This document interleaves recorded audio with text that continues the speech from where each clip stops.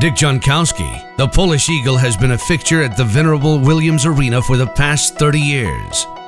One of just 2 public address announcers in Gopher men's basketball history. First game, yeah, I was a little nervous because I had some people after I did the first game come over to me and say, "You're no Julie Pearl, you're no Julie Pearl." And I said, "Well, I don't try to be. We all have our own style." I said, "Mine is different," but I said, "I think I could entertain you and make sure that things go the way you want them." And I remember after that first year, the same people that came and complained said to me, "Geez, it was a good year. We enjoyed it." Jonckowski has been the voice of Gopher men's basketball and baseball since 1986, and his tones are synonymous with Minnesota athletics for hundreds of thousands of fans across the upper Midwest. Well, I say basketball is most enjoyable because the crowd where I sit is right down on top of me. And when Williams Arena gets crazy, it's just like when we beat Indiana in 2013 when they were #1. Holy cow.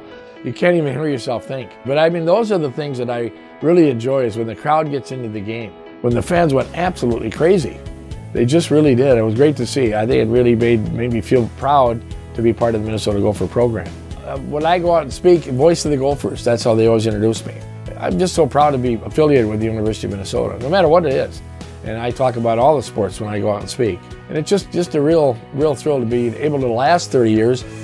I think the fans have been great to me.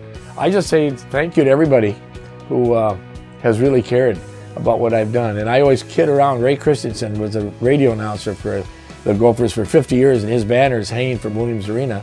And I said, you know, when I retire, I sure wish I could have the same thing so I could say that I'm still going to hang around the arena.